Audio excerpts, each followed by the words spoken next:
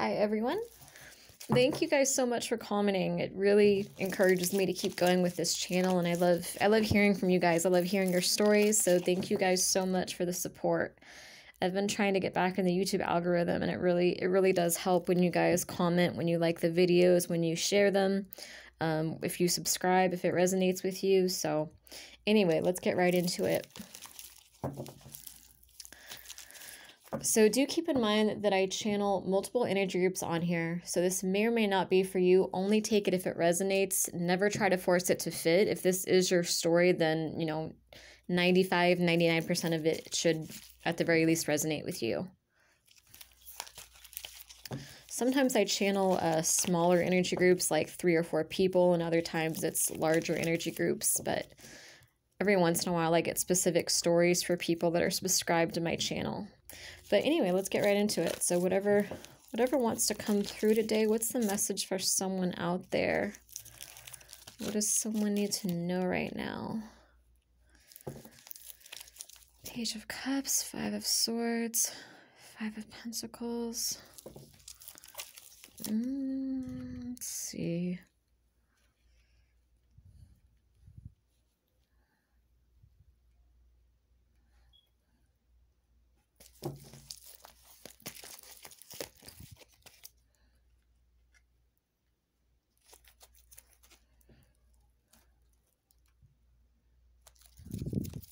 Someone wants to use you for money, honestly. Whoever this is for, this is probably one of those readings that's for a very small energy group, but I'm getting that somebody here wants to use you for something. It's like they want to come back in, but they're coming in with a childish energy, with a page energy, Page of Cups. It's a love offer, but there's something hidden there. There's conflict there. There's poverty there.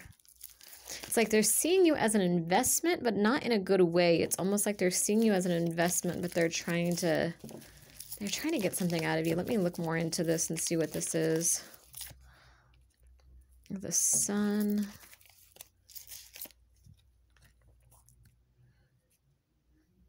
And the 9 of Pentacles.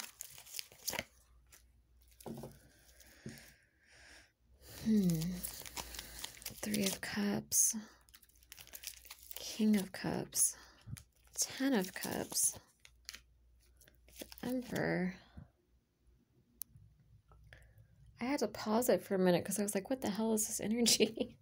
For some, okay, for some it might not be financial. For a few of you, it actually is financial. This person is not doing well financially, and maybe in the past they used to borrow money from you, and they're wanting to come back around for that reason.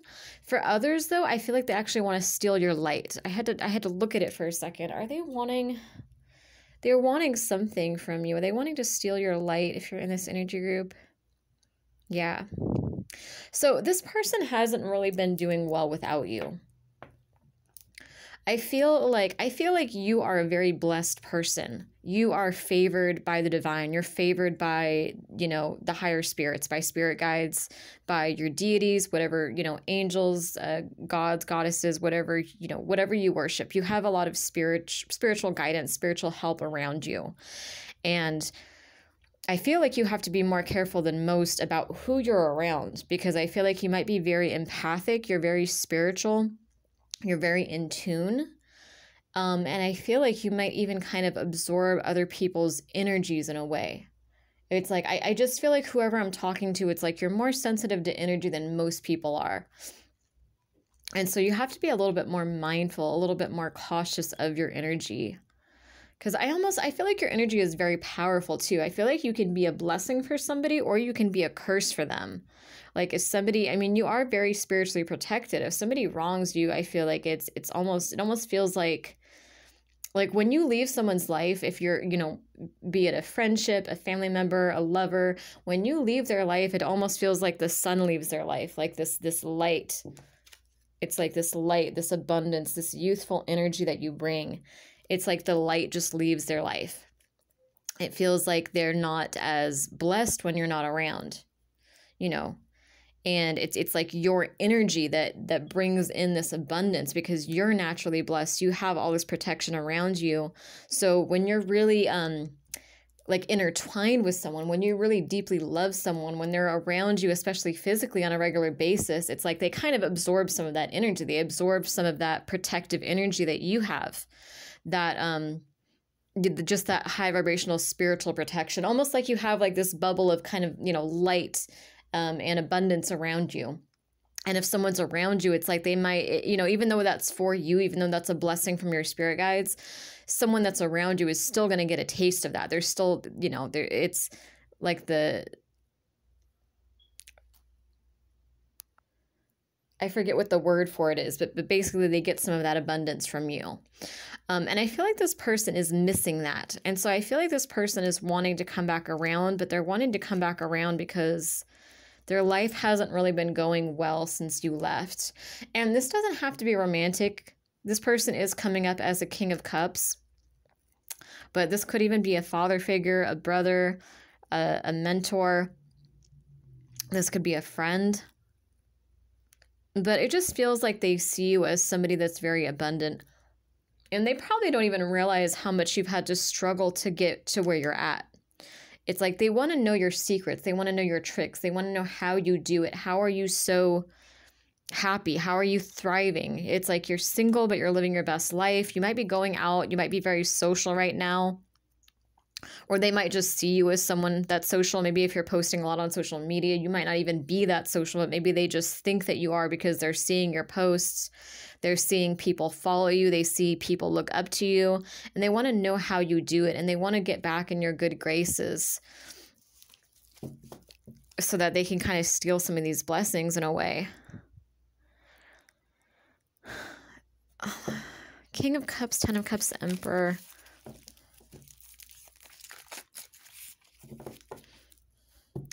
It's almost like they want to use you as a crutch. Like they feel like they could be very successful with you in their life.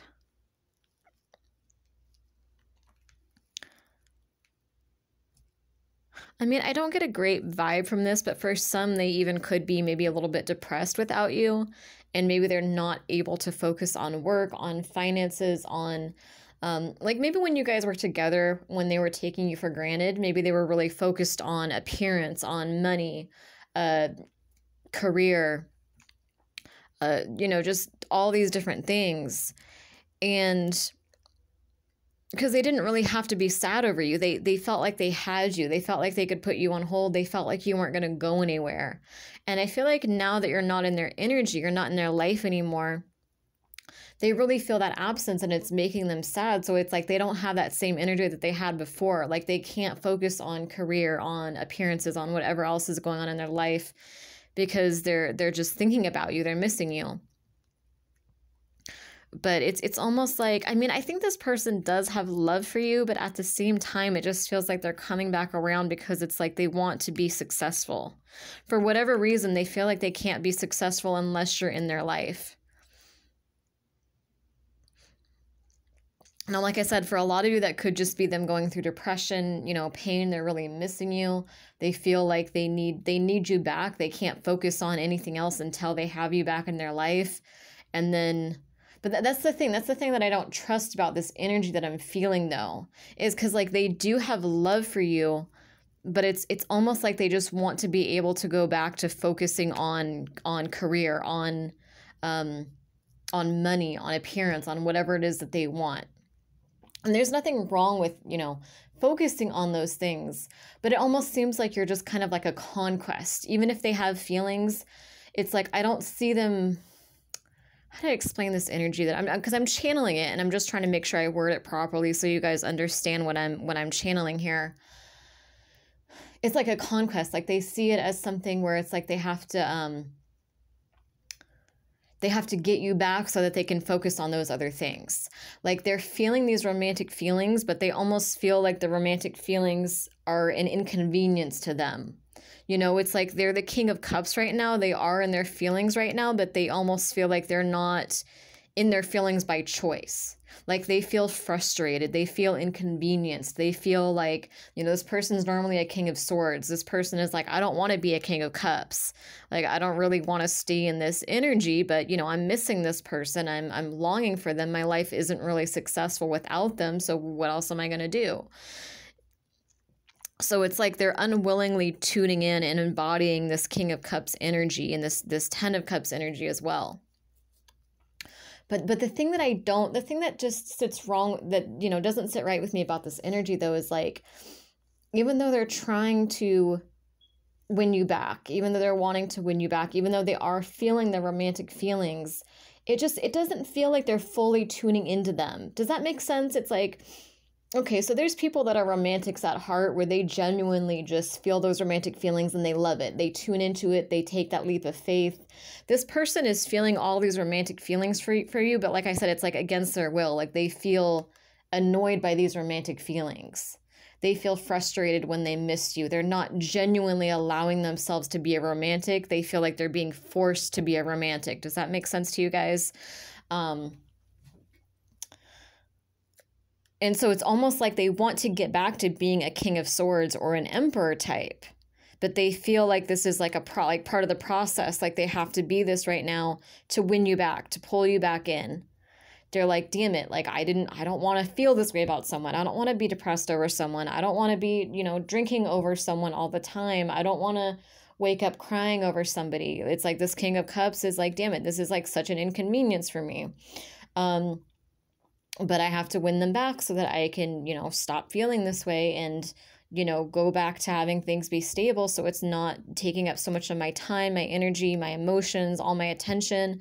And that way I can go back to focusing on, you know, the things I was focusing on before, money, work, you know, whatever else I want. So it's like they love you, but they feel inconvenienced by their love for you. And yeah, they see you as abundant. It's like you're single, you're living your best life, you're having fun. Even if that's not the case, like you could be depressed over them too, but you're not showing that. You're not showing this, they don't think that you're depressed. If you are depressed, this person has no idea, to be honest. They think that you're happy. They think you're having fun. They think they might even be a little bit worried that you're going out and dating new people.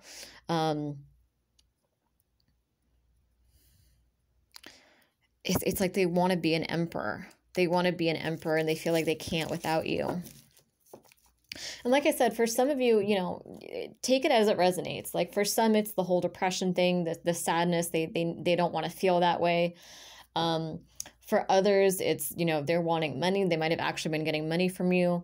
For you know, for another portion of you, it could just be that you were just a blessing in your life. Like I was talking about, you know, you have this very spiritual, high vibrational energy. You have a very, you know, they see you as the sun, someone who's bright, who's warm, who's empathic, who's powerful. And they feel like they've just been left in the dark since, you know, since you've been out of their life, and they want those blessings back. I feel like maybe they had really good luck when they were around you. And you could have even been praying for them, or you might even be a witch. Maybe you were doing spell work for them. Like maybe you were helping them in some way. I think you were helping this person spiritually, like you were spiritually supporting them. Even if you weren't conscious of it, I think that just your soul is so powerful that it's like, you know, like I said, just being around you, just your energy. It's like there's some kind of spiritual support there that was manifesting things in their life, manifesting opportunities. You know, doors were opening for them when you were around. And as soon as you left, it's like all those doors closed, and they're associating that with you. They're you know, they're looking at you like someone who can save them, someone who can bring that abundance back into their life. Let's get some final messages on this. Queen of Cups, Nine of Swords. Yeah, I think you're afraid of, I think you're almost juggling two different mentalities, because naturally you are a Queen of Cups. Naturally you are somebody who is loving and empathic and gentle. But I think it's caused you a lot of anxiety being that way, because, you know, it's like you're juggling. It's almost like you're kind of at war with yourself right now in a way, because you're having this anxiety, insomnia possibly. And I feel like you're almost going back and forth between being a Queen of Cups and a Queen of Swords type.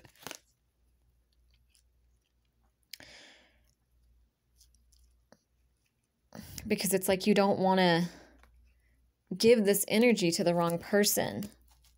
And I do feel like, I mean, yes, this person does have love for you, but I honestly do feel like you need to be careful because of the way I don't feel like this person is a bad person necessarily, but I feel like this person is not emotionally available. It's like you're a romantic deep down and you embrace that more. And I think that you probably want to be with somebody who also embraces that. And this King of Cups Emperor, I mean, he or she could learn to embrace that side of themselves. But where they're at right now, it's like that's what I keep, going back to, that just sits wrong with me, is the fact that they don't like being emotional. They don't trust their emotions. They don't like being vulnerable. And someone that fights their emotions like that, it's like they're going to fight you. They're going to push you away. You know what I mean? It's like they don't want you to have that power over them. They don't want to be seen as vulnerable. They don't want to be seen as weak. They could even have this kind of macho mentality of, men aren't supposed to show their emotions. Men are supposed to bottle everything up. And someone like that that's so emotionally unavailable, it's just hard. It's like, I think that you see the core of this person. You see that this person is a romantic deep down. They are loving deep down, but you have to also take into consideration who they are consciously, who they are on on a day-to-day level. And that's a very hard lesson for a lot of empaths to learn, because it's like we tend to see the core of someone. We see who they really are, past their trauma. We see the potential, and those are good things to recognize. But again, you have to also look at who they are on a day-to-day basis, because, people have free will. And this person could be the most amazing man or amazing woman deep down. They could be empathic and loving and absolutely perfect for you. But consciously, if they're choosing not to embrace that side of themselves, if they're choosing to try to fight the side of themselves that's romantic, try to suppress it, try to fight their emotions, there's really only so much that you can do. It's don't fall in love with the potential. Fall in love with what someone's showing you. Fall in love with what, who someone really is. Don't get caught up in what they could be or what they used to be or what you see deep down. You know what I mean? Because, yeah, they might be an amazing person deep down, but there's a lot of men and women out there who are already romantics, already on your level. They're embracing their emotions the same way you do. That's your true match, and this person could change, that could change with this person. But at the moment, I just don't see them. I just see them seeing emotions as weakness. They just see emotions as an inconvenience that they have to deal with. They don't like that side of themselves. They're really self-destructive.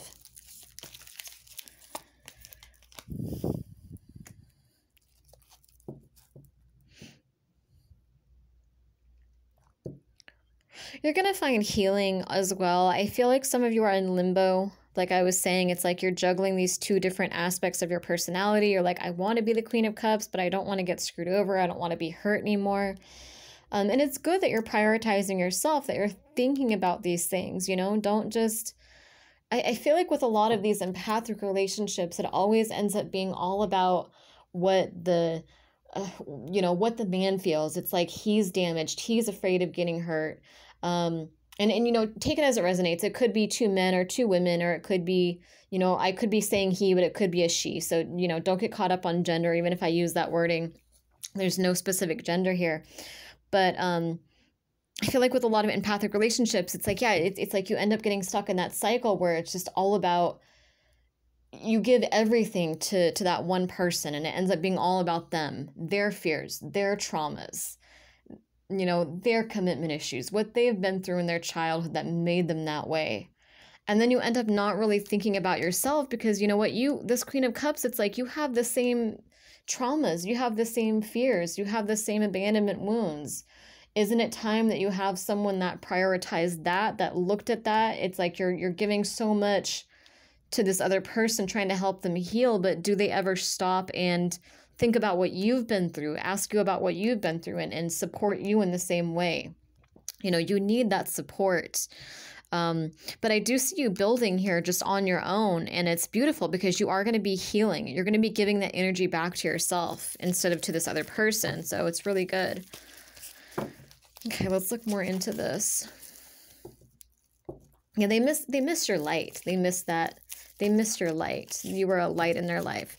I don't think that they know anybody like you. I think there's something very special about you. Like you're intuitive, or you might be a witch, or you might be something about you is very unique. Something about the way your mind works is very unique, and I feel like this person knows that they can't really find that with just anybody. Tell me more about this. Let's wrap this reading. 20 minutes in. Okay, let's wrap this reading up. Tell me more about this. The Hermit, the Ace of Cups, the Four of Cups.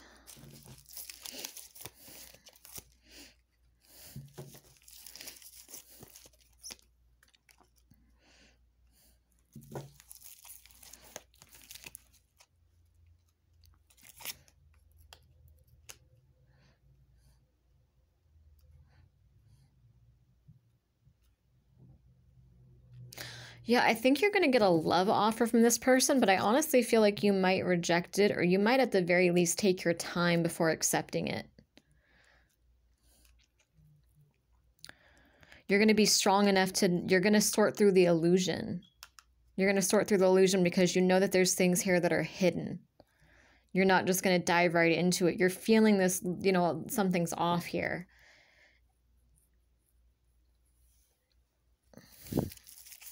So you're using your intuition more, and you're using your logical side more.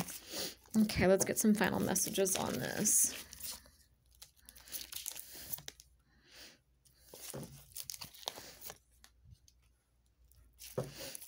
Two of Swords, Wheel of Fortune, the Devil, the Tower. Ooh.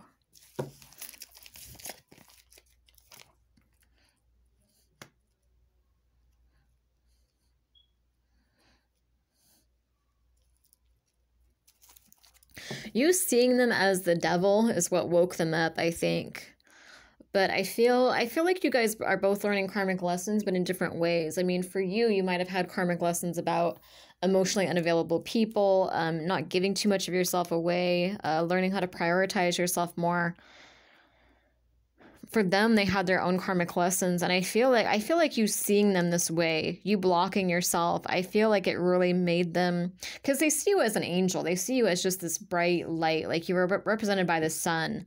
And so I think that you seeing them this way, you seeing them in a negative light, they're like, okay, something really is wrong with me. I do need to wake up and change something here. It was like a tower moment for them, and they are wanting to come back and build with you here. But again, just use discernment. Use discernment here. Don't dive right into it. Fast communication coming in.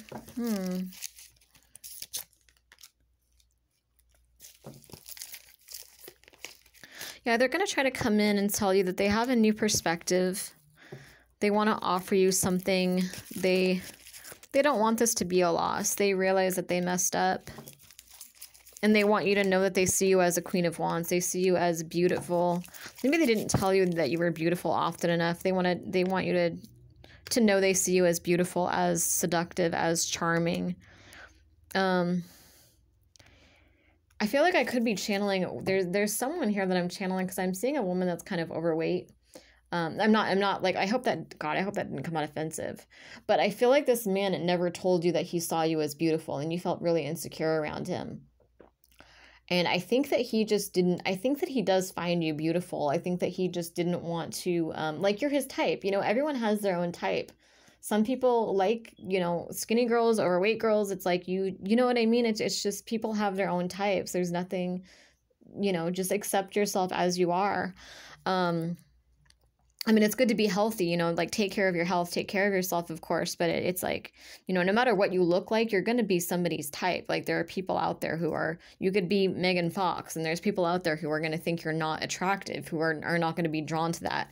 But I feel like for whatever reason, this person didn't tell you that you were attractive. I feel like maybe they felt like they could control you by not telling you that you're beautiful. Or they maybe were like insecure and shy and didn't say it, and they kind of regret not saying it.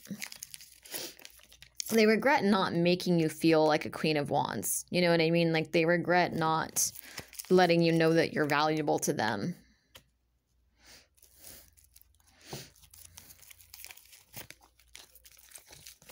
Yeah, they're wanting to come in and fight for this.